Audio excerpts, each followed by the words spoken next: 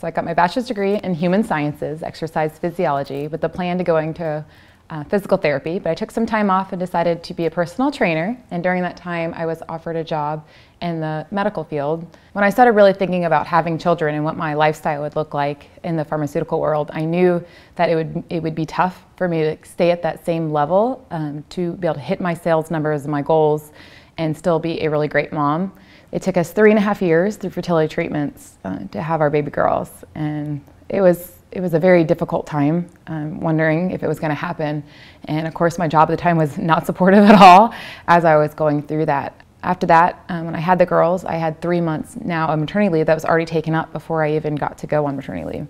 And so my job, nicely enough, gave me a severance package and pushed me out the door without any questions asked. And pretty much everything I had done was not even looked at. All the relationships I had built, and I had no residual income or anything else to land on. I just had that little severance package that would last me 3 months. So Moms Making Six Figures has impacted my life by allowing me to have that extra income and that flexibility for my family. So it's allowed me to have that ballet money. It's allowed me to buy a few books at the bookstore when I want to spoil my girls with a little something extra.